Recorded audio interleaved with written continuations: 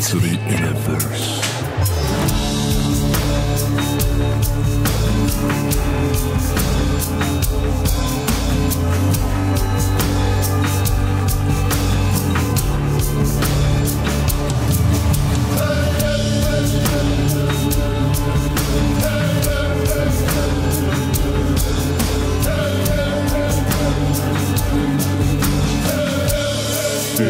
It's an illusion.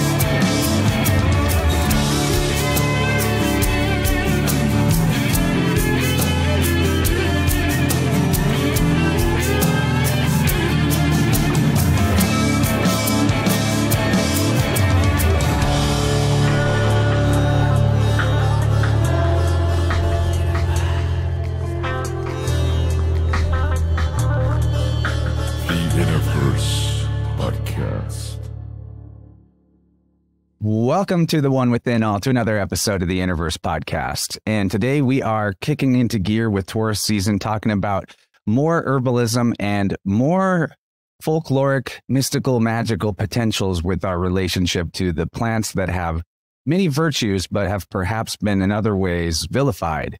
And that would, of course, be the poison plants that, as many philosophers have said, actually, in the right dosage, every poison is actually a cure. We have today as our guests, 2-for-1 combo. We got the Seed Sistas out of the UK. You can find their website at seedsistas.co.uk.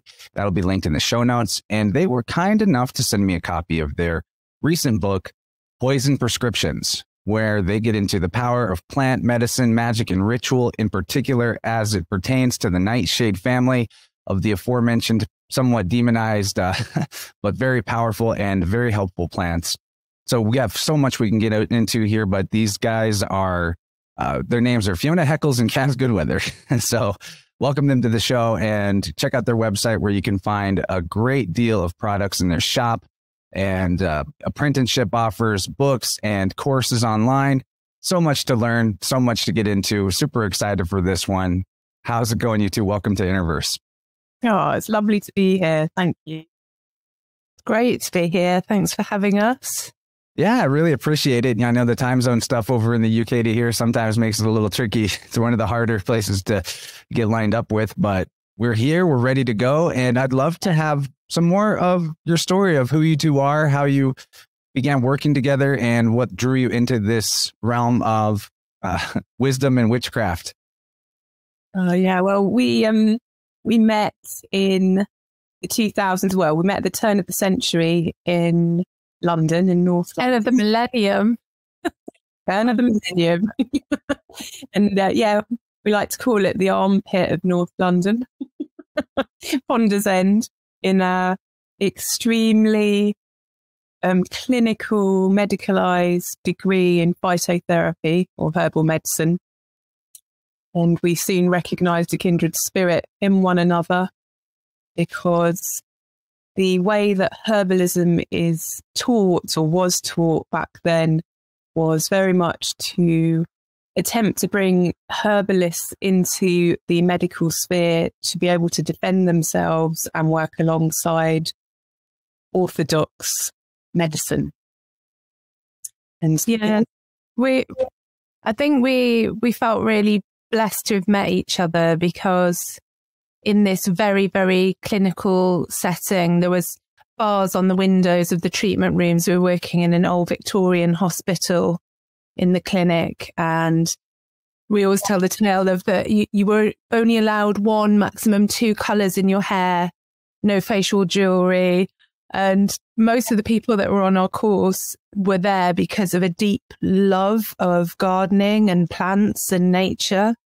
And we arrived there and it felt so disconnected, but being wild, rebellious spirits that had already been completely connected to nature through our childhoods and into our teens, and dancing in fields to repetitive beats and coming together in this place over this love of plants, we started working together and really naturally with this element of magic in everything that we were doing. So we'd be going out and making the tinctures, making the medicines, but infusing them with magic and quartz crystals that we'd collected in the mountains, and just playing and experimenting with the plants as well, really. Because it was just so medicalized, you know, we were in classrooms being taught herbalism through projectors, and we weren't even going outside and just being given lists of chemical compounds that were in each plant and literally falling asleep on our desks. And it's a travesty that herbal medicine is made that boring. So when we burst out and came free of the course, we wanted to make herbalism accessible to everyone, because here in the UK, very few people actually knew what a herbalist was. Many people don't know what a herbalist is even today. And when people ask us what we do and we say herbalist, the first idea here is that it's something to do with homeopathy, because homeopathy is much more accepted. You can buy homeopathic remedies in every high street chemist. So people know what that is. And if that isn't the presumption, the other presumption is that you grow cannabis and you're a weed dealer if you're a herbalist. But people don't really know that medical herbalism is a thing, is a profession. So we set about trying to change that and to make herbalism as accessible and visible as we possibly could. I love it. Yeah, you're in good company here. And I like to, especially for new timers to the channel, to let you know that this is really like the black belt course. Not that I'm a master herbalist myself per se, but the audience that we're reaching and sharing with today will be primarily, rather than content consumers, independent researchers, gardeners, medicine makers themselves. So, you know, they are hungry for the really great gems of wisdom. But I want to hone in a little bit on what you're saying in regards to the training, how my friend Kyle, who I have a long-going series with on astro-herbalism, where we talk about the virtues of plants as they are related to the current astrological season that the sun is in. You know, last night he said something really profound when we were discussing Taurus about how, and it's a subject that comes up a lot, that a lot of herbalists are sort of trained in and shunted towards a type of green allopathy, where just as the chemical pharmaceuticals are designed to do to repress symptoms, a lot of herbalists are trained to operate in a similar way. And as that sinking ship continues to go under the waves, the replacement for that will probably be funded by the same individuals that run the mafia on the current medical establishment, in terms of having just on the corner all kinds of products to, again, repress. But what we really want is to express whatever symptoms the body needs to work through, and the feelings, emotions, beliefs, and all that pertain to it. So can we talk a little bit more about how to conceive the work with plants beyond the allopathic or repression model and into a more connected, energetic, spiritual, emotional avenue? Yeah. And that's a reflection of the whole of current society, that there's an oppression that is oppressing expression. And we see that in any party we go to, any event we go to. There's a band that comes on, there's some brilliant music, and people here in this country are too inhibited to get up and dance without drinking alcohol first, which is our legal drug. And that's across the board. And herbalism, plants, hold keys in many different ways to helping us unlock and let go of inhibitions to fully express ourselves. And one of our favorite plants for that is valerian. And when we were trained, we were taught in this way of what valerian does. And, it's famed for being a relaxant, a sedative.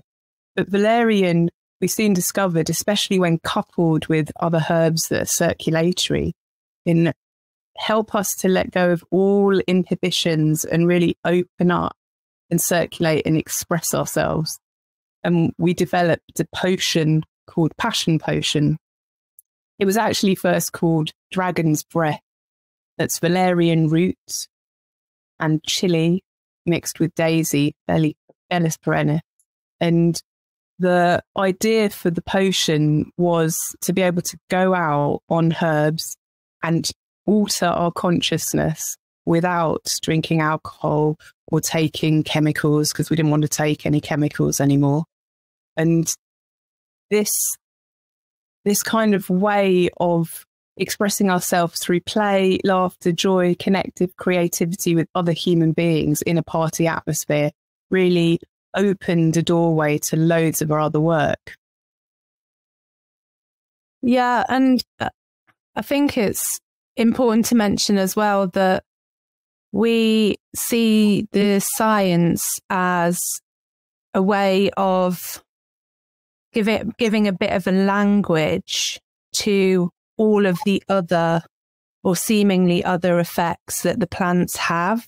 So we don't shun any of that by any means. We try to layer our experience and understanding of the herbs into this language that we learned at university. And when we came out of university and all we had was complex words that, you know, the lay person on the street that we were speaking to couldn't understand, we had to try and break it all apart and rebuild it into something that was more understandable, more visceral in terms of cooling, heating, warming, drying.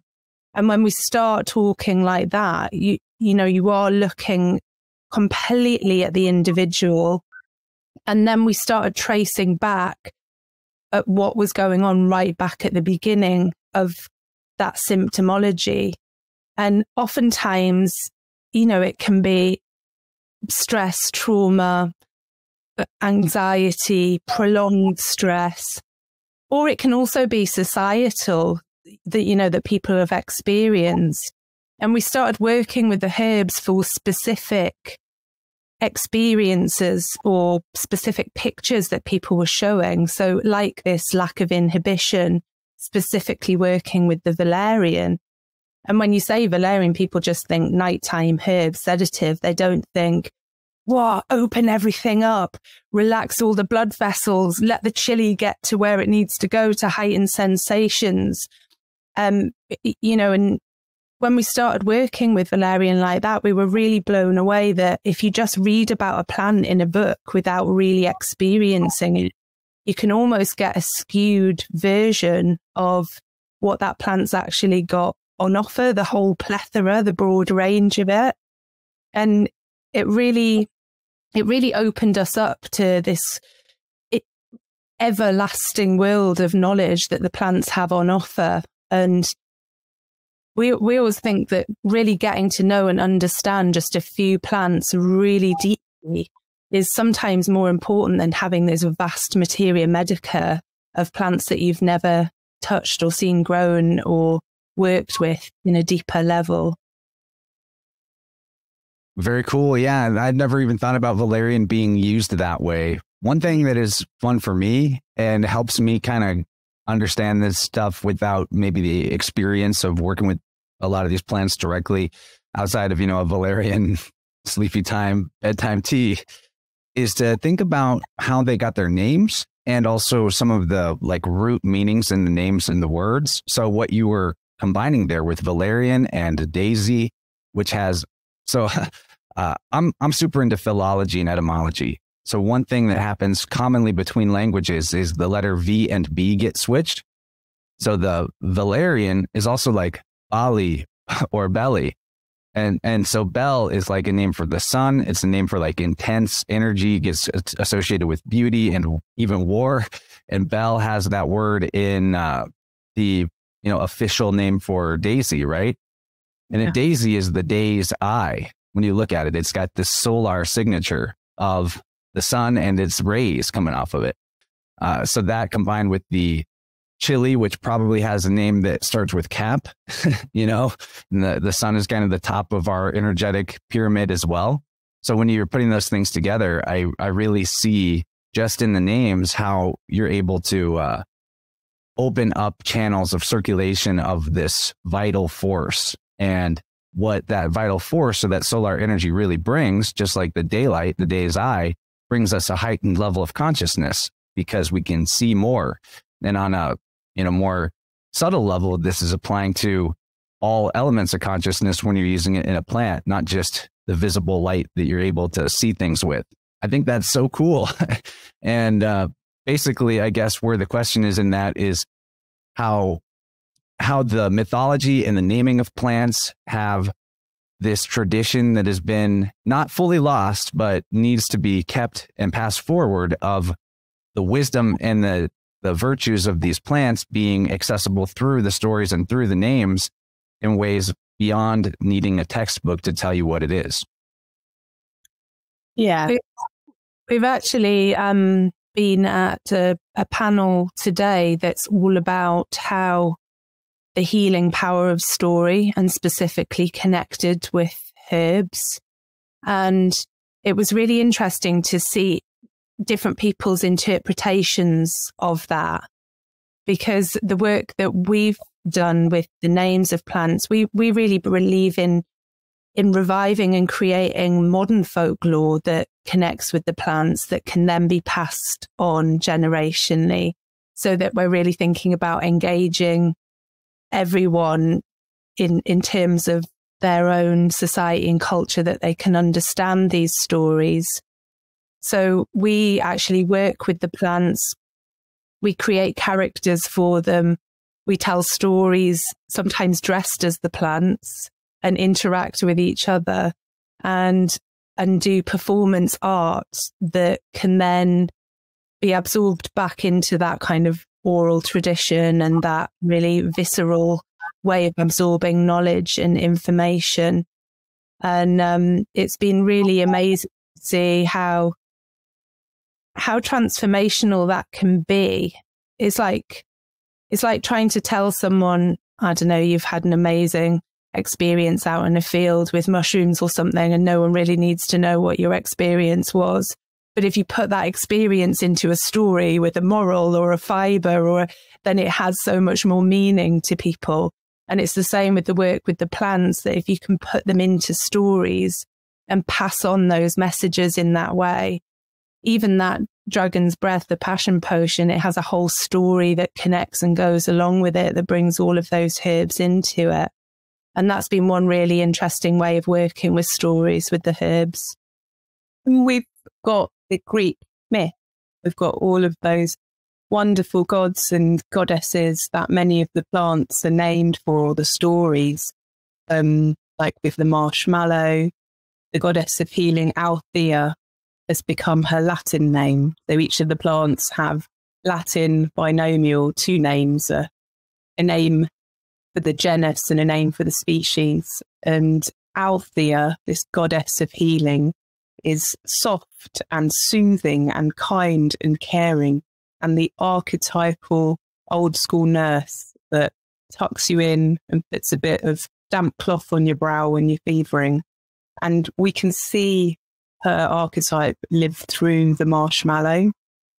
As we work with Mugwort, we bring Artemis, the goddess of the moon, with her duality and her huntress energy, into all of the work and story that we read.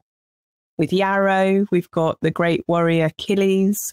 So there's layers and layers. You brought in astro-herbalism as well. We've got a wealth of work. We love Nicholas Culpepper's book and all of the future kind of astro-herbalists that have come forth. And you can create your own mythology and folklore, and you can create your own art, as we've used herbs to dye things, make our own jewellery, and things like elder beads. There's just a world of play to have with the plants. And what we like to do is inspire people that we're working with to find their own way in. So whatever their own personal attraction to being creative is, there's always a way in with herbalism.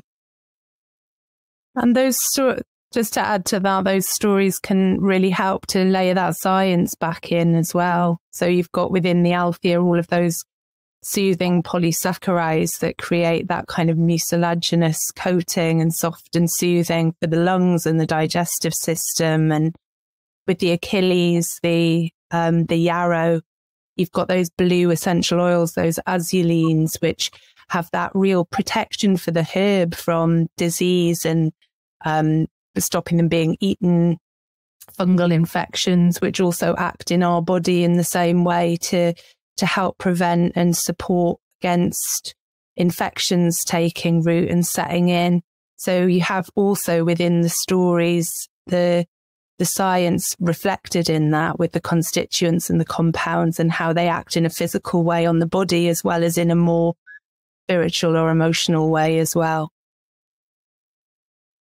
That's totally my favorite part of all of this, is how the mythology ties in. And I think it's long been a tradition, you know, even anatomy, parts of the body internally have names relating to mythology as well. It's been a component of our capacity to know and to remember for a long time. But then at some point, society had made this shift towards an authoritative experience of nature, reality, truth, where it needs to come from the expert to know, rather than our, you know, connecting to our innate capacity to know.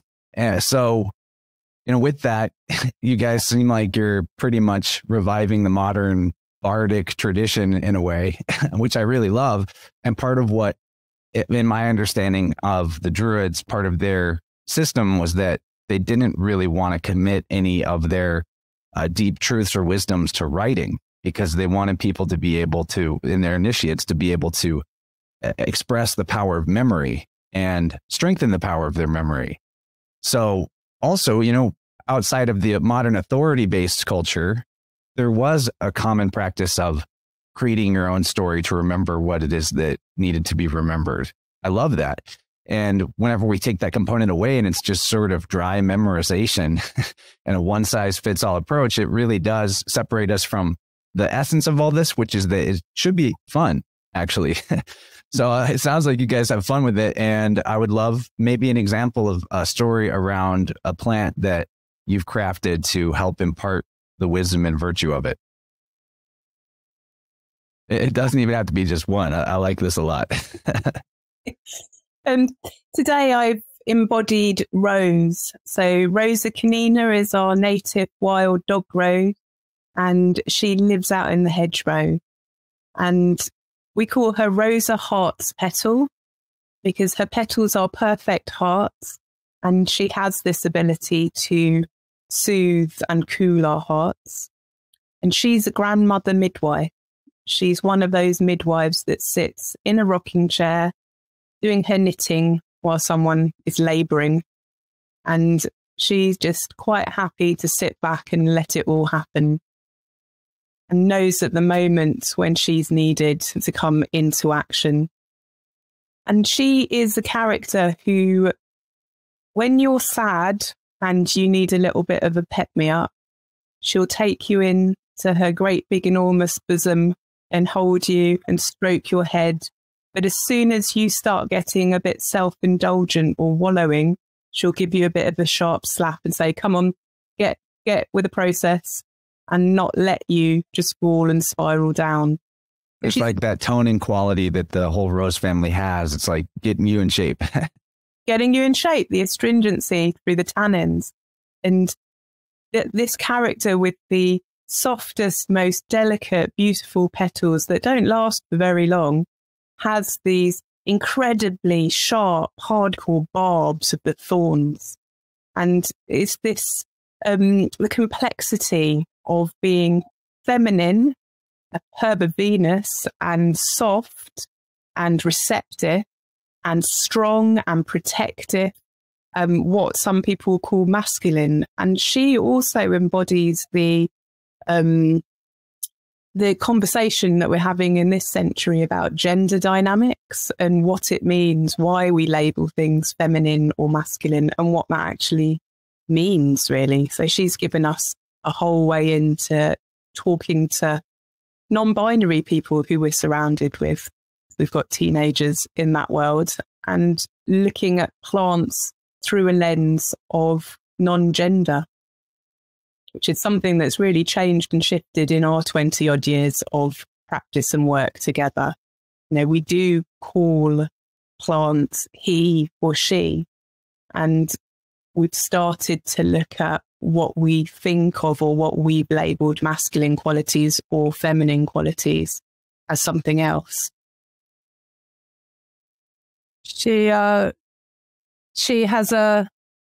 Rose doesn't know it, but she's having a battle with one of her sisters who also lives in the hedgerow, the bramble, who just feels like she's always there, always picked and seen by everyone, but is completely overlooked for the more worshipped and demure Rose. And she's your kind of commoner's muck. She's a Geordie. She's from the northeast of England. And she invites you in for a cup of tea and sticks the kettle on, and she'll be there to listen to all your worries and your problems. And she won't ask for anything in return. Her door's always open. And she's there with her berries to completely nourish and provide and support, even though everyone wants to chop her back all the time. She's like, look, I'm not going anywhere. You might not think you need me now, but you need me. And she's really representative of the access to what have been deemed superfoods that are flown in from all over the globe to go in people's smoothies and drinks in the morning. And she's really representative of what's growing right on your doorstep that has provided so much kind of joy all over for families throughout the centuries, but is almost forgotten about as this really powerful, amazing medicine. And also from that Rose family with this binding, supportive quality. And we always talk about the hedgerow being like this whole brother and sisterhood, this resistance that's impenetrable when they're all together with their arms together, there with this full nourishment in the autumn time, but also this impenetrable force that you can't get through. And what that hedgerow really represents in terms of the energy that we're all needing to find to move through these incredibly challenging and difficult times at the minute. And that we really need to come together like that and support each other. Yeah, and we've played with others in that same family. So the apple, we've got a lot of different apple trees here, and we've got orchards surrounding us. And apple, Malus domesticus, is domesticated evil, is what her Latin name translates. So domesticated evil, when I embody Apple, she's got a chip on her shoulder. She's a little bit paranoid because people are labeling her as the root cause of the demise of humanity. You know, we got kicked out of the Garden of Eden because Eve ate the apple. So there's a lot of angst. And thank goodness that her cousin Damson gives her a bit of slow gin. They're just actually a pair of lushes because, you know, apple gets turned into cider and damson's like your posher version of your slow gin. And damsons have been one of the first cultivated fruits, actually, that were brought from Damascus and travelled all around the world. And together they just sort of put the worlds to right, getting sozzled and having a really good time. And we've been touring recently as the Seed Sistas, and I've been Carolina Reaper Sol, the hottest damn chili in the whole motherfucking world. And I'm a narcissist, and it's all about me. And I am manifesting whatever I want. The Church of Chili, my red Ferrari, while datura moonflowers trying to keep it on track. She's got a plan to get all of you human kin back connected with the plant world. And she's also on board at trying to coax Carolina around, because Carolina Reaper, the hottest chili, is so loved by so many people the world over. Hundreds of thousands of tons of chili are grown every year, and datura knows that she needs her on side. So Divina Datura is continuously trying to nurture her ego, Carolina's ego, but bring her back round to the point, which is like, let's get with the program, let's plant community gardens, let's all get together. And yeah, because Divina Datura, while she's demure and beautiful and sensual, and she knows she's just not as well known as Chili. So she's trying to shift the balance a little bit back to what's important. I'm definitely starting to get the picture of how you guys operate. Like they're, you know, you're mythologizing of these other beings as that they're your friends, and you've anthropomorphized them, which is such a cool way to feel connected to them. And I just really like that. It's a super cool approach. And, you know, I want to talk about datura more, but can we just discuss from some length the nature of earth magic from your perspective, how the magic comes into the equation beyond just the chemistry of what these plants hold as compounds? Yeah.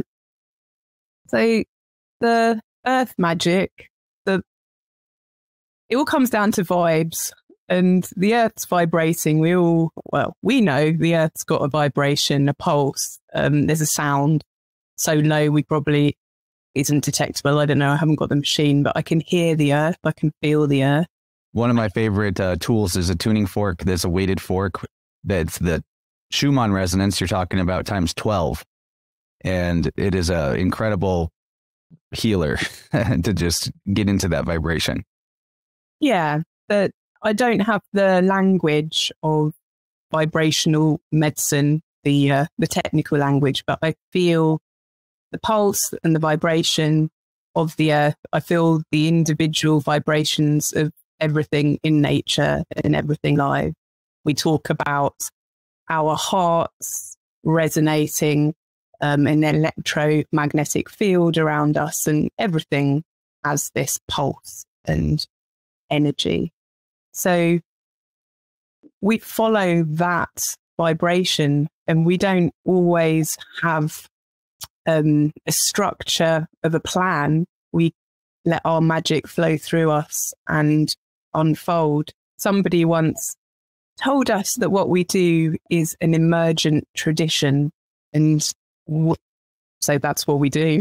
We've been told we make it up as we go along and go with what feels good to us.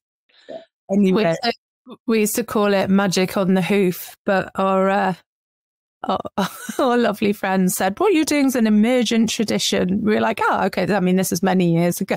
Like, okay. Because it's, when you're out in nature, you don't necessarily have a purple candle or a red scarf or whatever someone might have written down in a book. That's what you need for that particular ritual or work that you're doing. And actually, it's about this reciprocity, this give and take between the plants, and sitting there and being like, okay, what does this wild space need? What does this plant require? What am I asking of this plant? And sitting there and being with it. And some of our most profound experiences with the plants have been just completely unbridled wildness up in the mountains or the hills together. Might have been swimming naked in waterfalls and then going and harvesting heather. One time we had an amazing experience with the heather where, actually many amazing experiences with the heather. We were working with heather around that period of time. But there's one particular time it was back when cameras were separate from your telephones. So we had a camera, and on this whole hillside of heather, we lost the camera somewhere. We were like, oh, okay. And we just started like up and down to try and find the camera. And after about an hour, we were just like, this mathematical technique is not working. Like, we must be able to connect in here in a different way. And we just had this real sense of heather, that she's this like purple, rinse, bobbing, wise, old, hilarious lady that likes to crack a joke. And that if you just are there to connect in with her and crack a joke with her, she'll offer you these pearls of wisdom. And there's all of this connection with the third eye and inner wisdom with heather. And we were just like, okay, Heather, like, help us out here. This would be really useful to have back. And in that moment, we just looked down, and there, poking out of one of the bunches of heather, was the camera right at our feet. And we were just like, ah, thank you, Heather. And just that moment of connecting in with her. And, you know, sometimes it's just about taking the time to stop and feel the magic of the natural world rather than just walking through it like it's pretty wallpaper. And we've found that the magic has just opened up to us from that spending time, really, in whatever guises that's been with the plants and in nature. This is really cool. So I'm going to summarize what you guys have said and repeat it back to you and see what you think, because it is so in alignment with how I also feel. And that would be, universe boils down to vibration and energy. So everything else is sort of an expansion or expression of that, meaning the only thing we have any control over is our vibe, right? So in terms of how you're approaching magic, it's kind of twofold. It's one, doing and acting in the way that will help you maintain the vibe that you want. So for example, to just sort of stay in the fun zone with things. And then that vibe that you're holding is also going to then be what influences the things that happen around you. And so it's not like you have to do everything right by the book, by some ancient grimoire to manifest the result that you want. In fact, that's almost like in some ways, not that you should never do that or it's like wrong, but it can, when obsessively done, maybe constitute a lack of trust, perhaps, that you're trying to control too much. Aligning different things that do have resonance together does accentuate the feeling of fun and the play of it. So it is, there's an element of that, but it's really about maintaining the feeling that you want, creating the feeling that you want, and magic being how that change of consciousness changes the external world in some way too. And then the other component that is super important that you elucidated would be that nature and the world around us is not pretty wallpaper, as you said, that you could have a communicative relationship to it, that you could see it as it sees you, and that there's an exchange at all times and that nothing is truly dead or inert. Is that sounding right? yeah, that sounds great. And that exchange with nature can, we use our voices, we speak out loud to the plants, we sing or chant out loud, which creates its own vibration. You know, someone once asked, why do you speak out loud? What does the plant feel? And, you know, plant feels the resonance of our voice box of music that's brought to the plant. So that's a really important exchange within it all. Yeah, and the more, you know, we're being slightly glib about magic on the hoof and just using what's around you, but there is also that the more thought and care and attention and intention that you put into everything that you do, the more power that's added to that through that care and attention and time that's taken. It's just that that care and attention and time doesn't necessarily have to be dictated to by somebody else, although, like you alluded to, sometimes having a framework can be helpful when people are really uncertain and aren't used to being able to trust in their own ability to create magic. That sometimes a basic structure of how to enter into communication with the plants and with nature and with magic can be a really helpful container to enter into that world. And then when you feel more confident within that and you see shifts occurring and how your life can be enhanced through so-called magical practices, in our words, connecting with nature, that then you can become more confident to really guide your own way through in the future. So we do offer a framework to people that want to enter into communication with plants.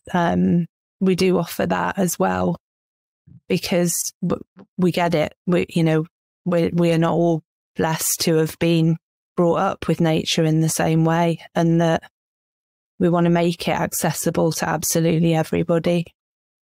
Yeah, we when we began, people were asking us, you know, when we began teaching, we didn't offer frameworks. We offered chaos.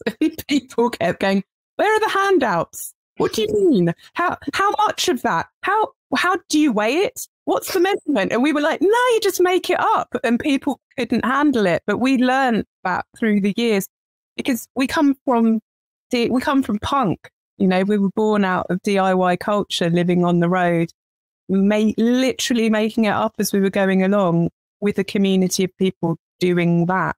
So you have to unlearn a certain amount of what you know when you communicate with a wide range of different people. People wanted certificates. You know, at the beginning, the idea of certification is abhorrent. Well, it still is, actually. It's abhorrent to me, but people want certificates. They want bits of paper. They think that they're beautiful.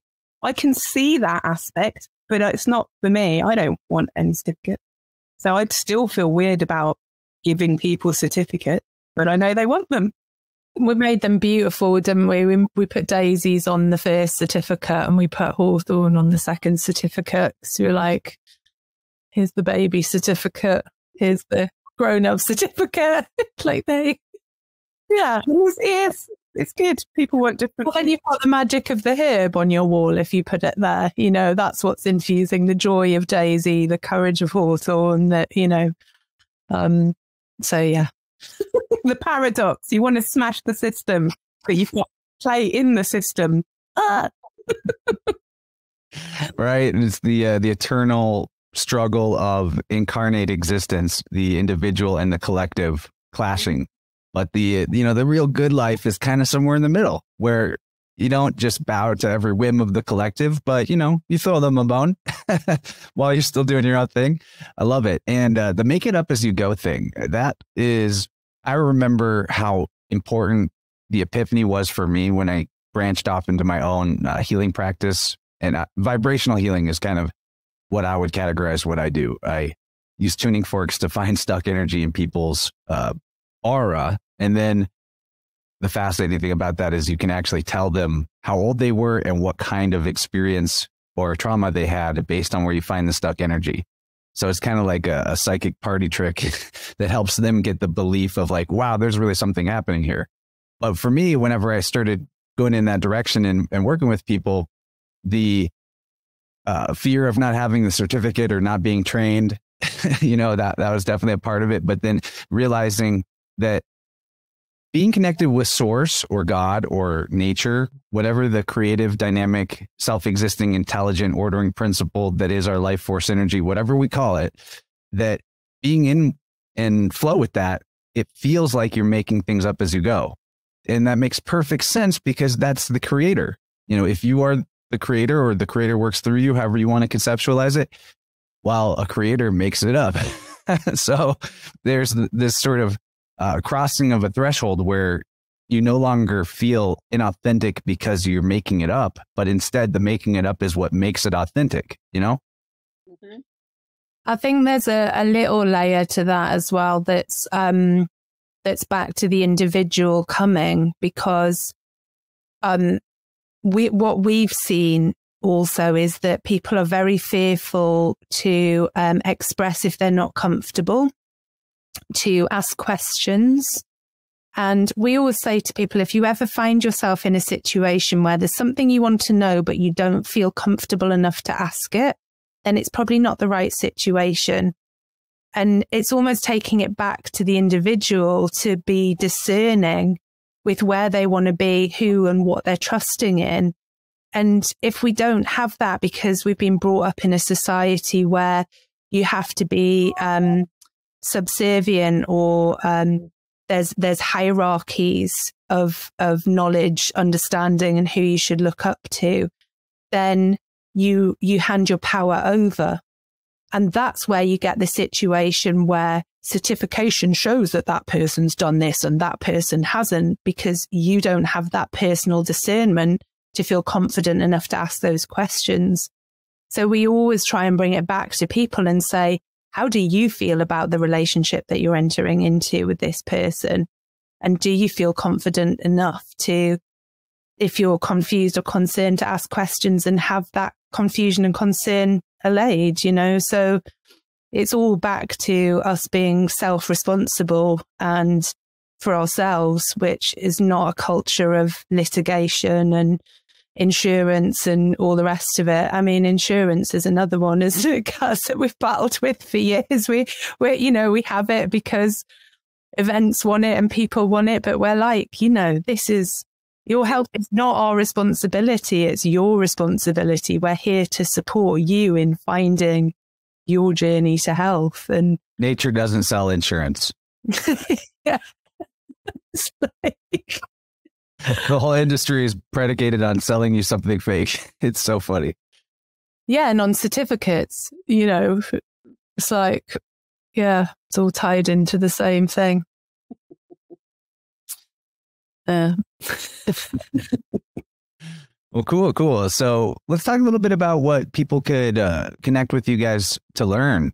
Courses, apprenticeship, the books you've written. Can we touch on some of that stuff and what they might find if they visit your website and what you're excited about?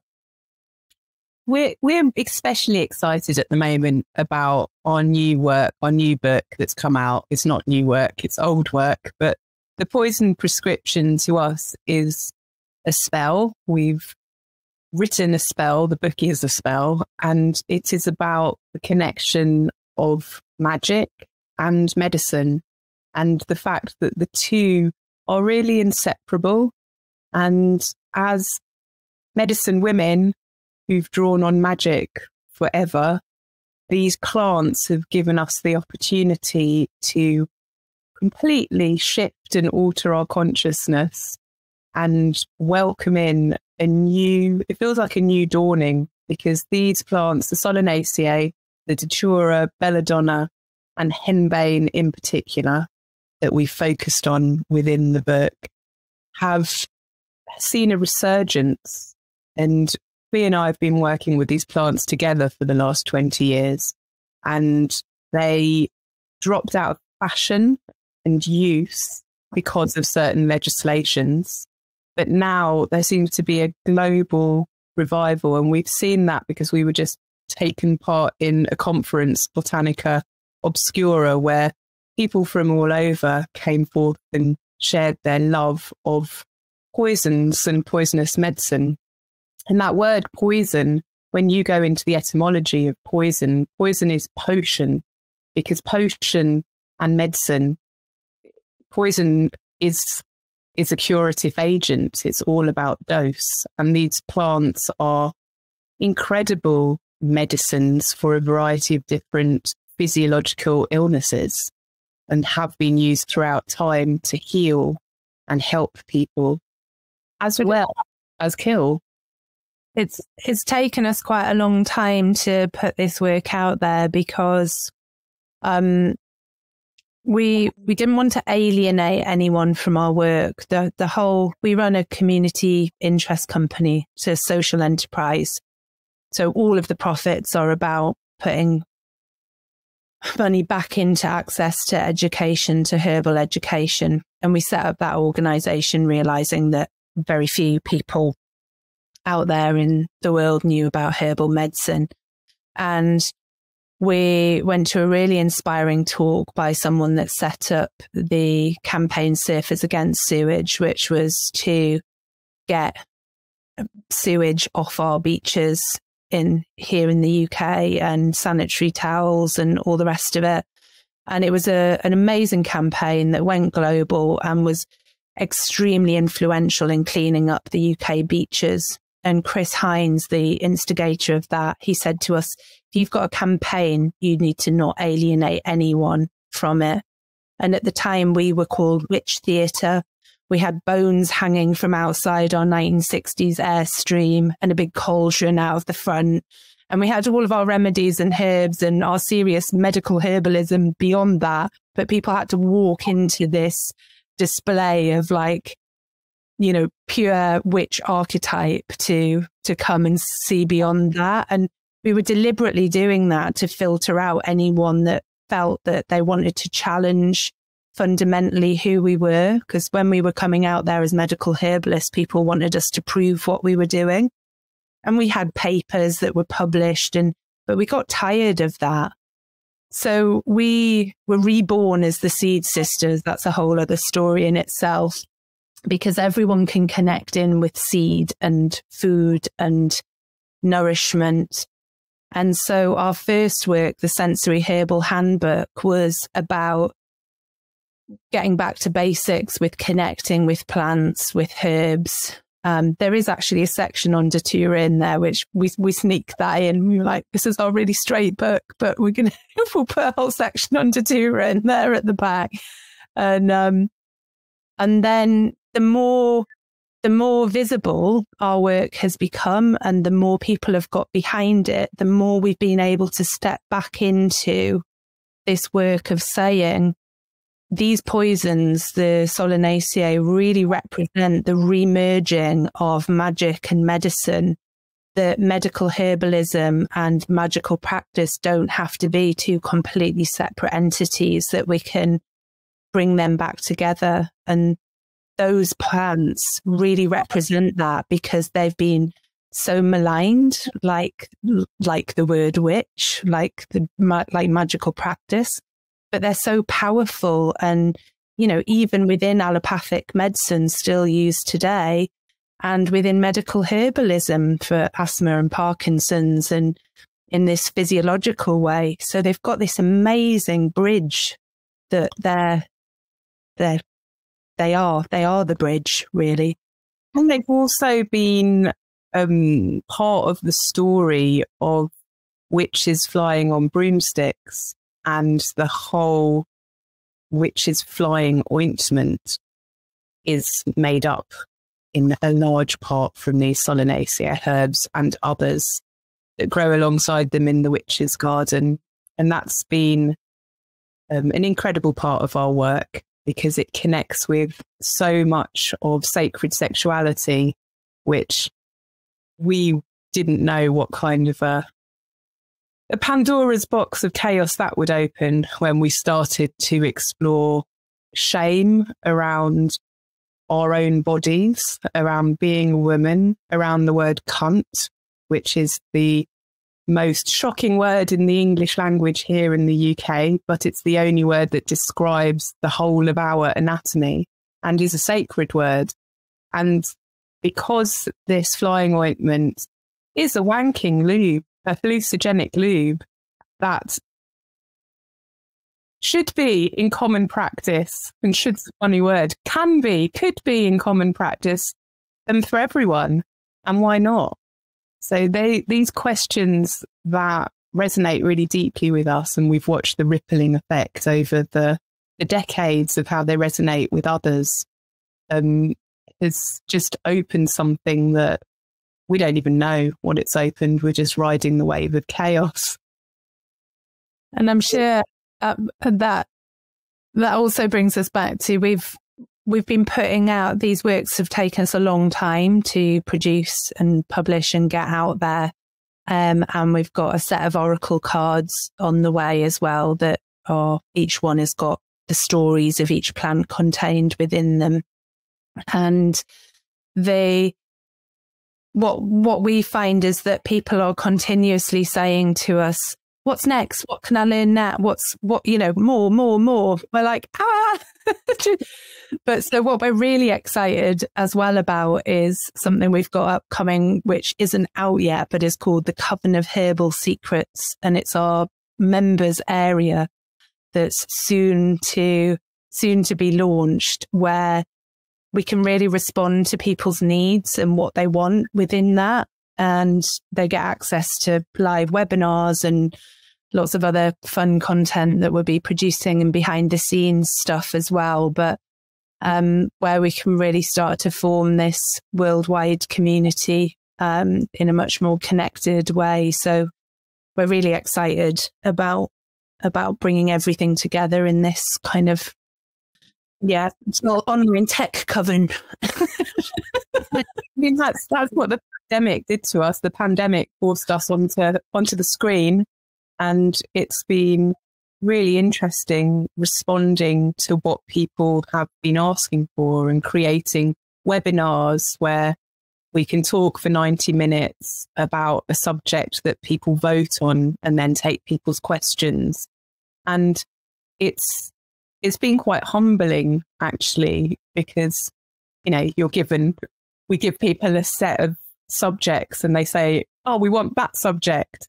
And then we go away and see what we can produce and create. And because of that, we're constantly learning. And I think it's a real privilege to be a so-called teacher, because for both of us, we're perfectionists and we want to do it right. And we want to fully understand what we're imparting and sharing. And yeah, we do make up our magic and go with the flow, but we're very serious about our herbalism and the way that we share our knowledge. And it's been great just going back into the garden and creating a new load of potions and going back to the books, because I love a good herbal, especially the old history ones, and going and looking at the cutting edge science and listening to what people are saying on the subject. So we're constantly learning and updating and growing. But we are so much changes in this world, the herb world, all the time. We're really open to recorrecting wrongs or mistakes that we've made that we, you know, we recognize from the way we've been taught or from traditions and where things have come from. And we're continuously checking ourselves and being open to criticism. And, you know, a space like that that's really dynamic gives us that capacity to be really accountable for everything that we put out there. And yeah, so that's exciting too. So cool. Yeah. Awesome. The shift to more online stuff is blessing in a lot of ways, even though it was maybe hard to go there. But it's cool that you guys are sharing like that, and really fun phase that it seems like you're in your teaching career. So love that. Have you guys ever heard of the Hindu character from the Mahabharata, Kunti? Okay, cool. Yeah, just for the audience out there, that's a possible origin of that particular word. And she's one of the 5 maidens of the Hindu tradition, whose very name is believed to dispel sin when recited. So, you know, it's kind of a big, it reminds me of the way like the violet plant has associations in Christianity with like virginity and purity. But then in like the Greek mythos, it's associated with like Aphrodite and Priapus, the giant phallus god. And so it's like which tradition you go to, the meaning kind of shifts, but it's always coming back to the power in that generative principle and whether or not a culture is harnessing that power through repression or through expression. Yeah, and that's what they did that with Artemisia as well. You know, she wouldn't be tied down to marriage or wed to one person, so they started associating her with chastity, and she wasn't about chastity at all. She was about wild expression and freedom and not being tied down, but they had to put it in a nice little palatable box at the time, you know, depending on which society's reading into the stories. And that's something we've got to be really aware of as well, you know, going through is where the stories come from and through whose eyes we're being told those stories. And Uma Dinsmore's a yoga teacher of ours who's written a book called Yoni Shakti, and she wanted to call it Cunt Power, but the publisher wouldn't let her, so she ended up calling it Yoni Shakti, Cunt Power. And she talks a lot about the origins of the word cunt and the you know, this power that's held within that word and how demonized it's, how the stories turned, how the stories changed. In our last couple minutes before we take our break between the hours, I'd love for you to remind everybody where they can find your stuff and maybe throw out there a product that you particularly like that maybe is kind of like a well-kept secret on your shop. Well, it's not on the shop if it's a well-kept secret, but you can write to us and find out. So seedsistas.co.uk, we have a bit of a free download signy uppy to our newsletter, which we link every week to blogs that we write, to recipes, keep people up to date with what we're up to. We put loads and loads of free content out there. We've got an amazing blog on our website as well. But signing up to the newsletters really gives you that opportunity to engage with us. Let us know what you want to see produced. And we've got another cool thing as well that actually, I don't know, maybe we can share the link with you afterwards. That's for a little fun, find your power herb. So you put in your sun sign, your astrology, and then you get pinged over a bit of blurb about a power herb for you to work with for this month or this period of time. So we've got a load of like e-guides we've created. So we tried to create seasonal e-guides. That's what we did at the pandemic. We were like, right, what can we do? What can we make that's a bit of an online product that doesn't involve packaging it up and posting it all around the world? Because we're not very keen on posting herbs out. But we have made a spring and a summer fire guide, an autumn guide, and a winter guide to some of our favourite recipes and herbal derbles that are around at that time of year. And our new cleanse guide, our 21-day cleanse guide, that's been really amazing. We've developed a 3-week cleanse where the first week's about, all the way through, you're introducing different herbs and juices and, principles to practice physically. But in the first week, you're really focusing on clearing your space and energetically. And the second week, you focus in a lot more on yourself and where you choose to put your energy. And in the third week, it's a lot about looking forward at how you're going to take the cleanse on into your life and setting affirmation for the future.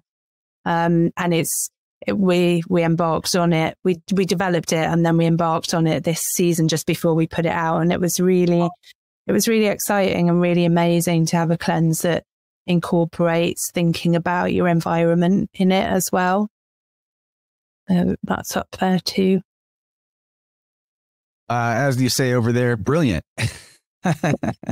Brilliant.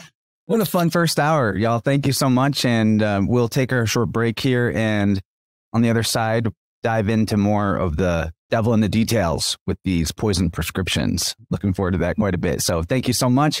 Encourage everyone to go check out their website and get into the learning. I know this audience loves this topic, so appreciate your time.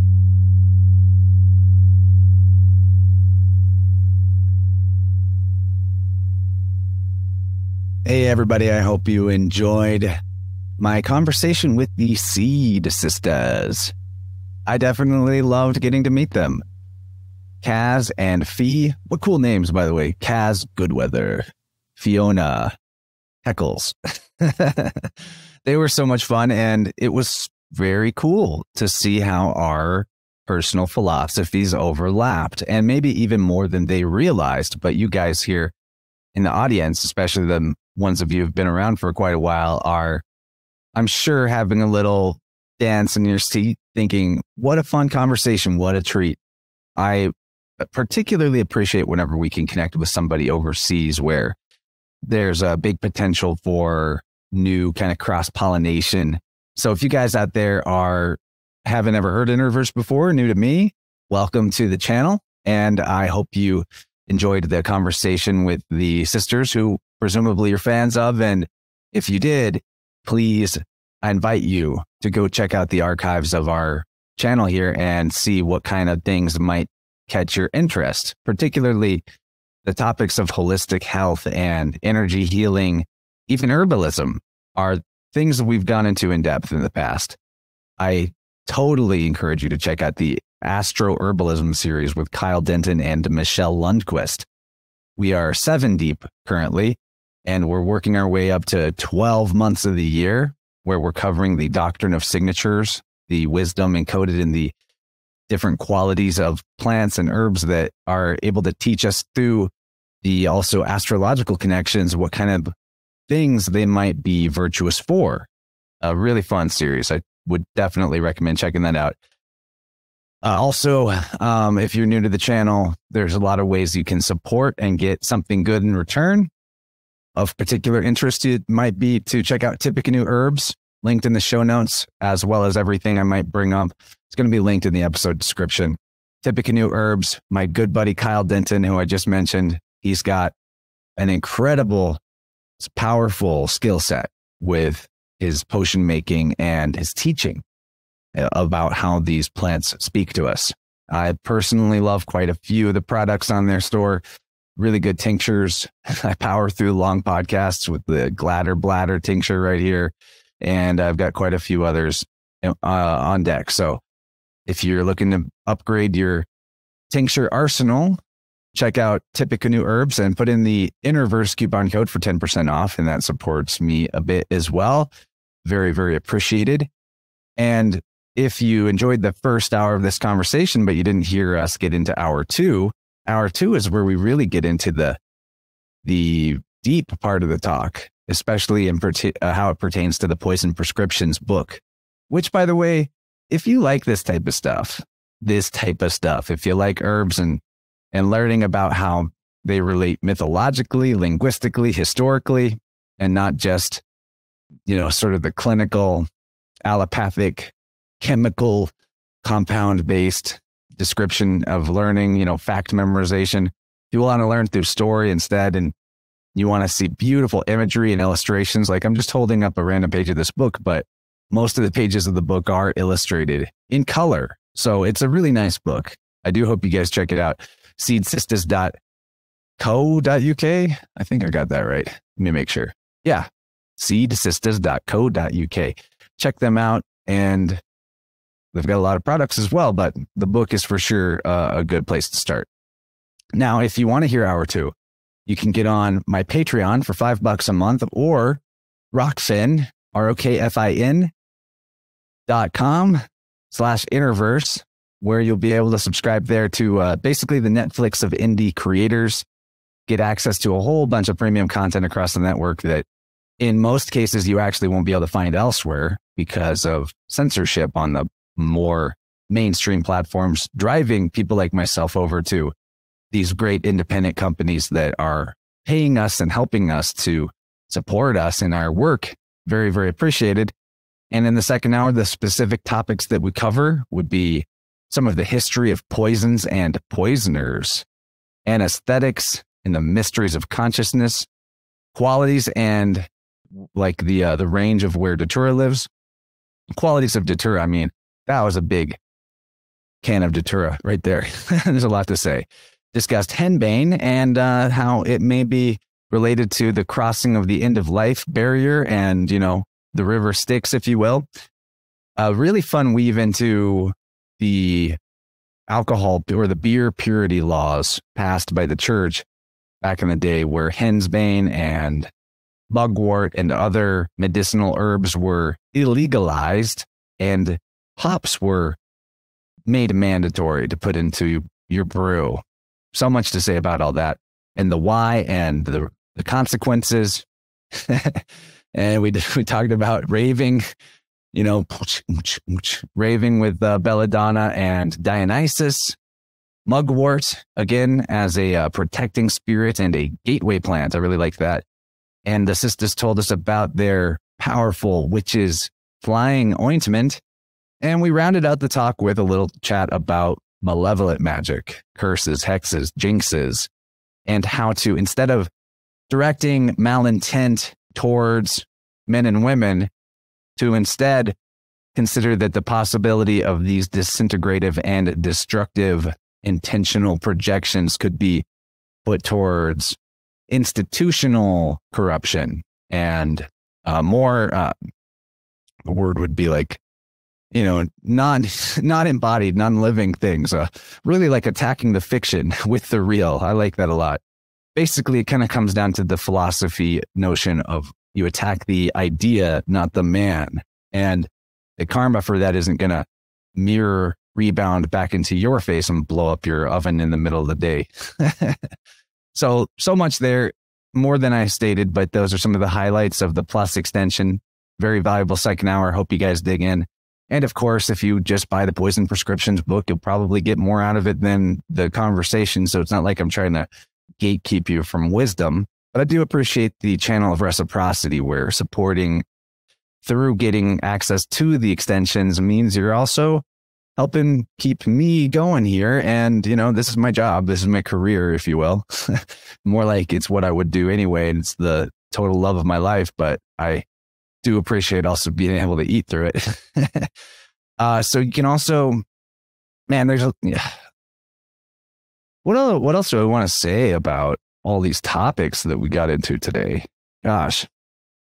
You know, I think that the episode speaks for itself. I'm not going to be too long in the tooth in the outro, but I do also have services that you might be interested in the biofield tuning work that I do plenty of interviews on. So if you want to check out InnerVersePodcast.com/sound-healing, you will be able to find some videos where I teach it and talk about the method. But essentially, in a nutshell, if you're somebody out there looking for a more subtle way to empower yourself without the need for side effects and toxic medicines, you want to actually get to the root cause of disorder and dissonance in the body and express rather than repress, tuning might be the thing for you. Using the knowledge of the biofield anatomy, we can find stuck energy in your aura and help you see what it's relating to and what patterns have been created out of your beliefs and expectations about yourself and about life in order to upgrade your awareness and help you expand, which is really what you're here for. So hopefully, you know, me and Fiona and Kazz can work together sometime in the future. I'd love to stay in touch and see if they put out some more work that we can talk about. They were a lot of fun. Definitely a unique conversation. And I hope you guys are having a great day out there or night or wherever this finds you, past, present, or future. I'll go ahead and get off of here, but take care out there. Much love. Join our Telegram channel, t.me /InnerVerse podcast, I think, or InnerVerse chat. I better find out. Okay. Telegram is where you go to connect with the tribe. And yeah, it's t.me /InnerVerse podcast chat. Replace your Google searching with human interaction, you know, get some wisdom from our peers and our fellow community. And after that, yeah, good night, good luck, and much love. Talk to you guys next time.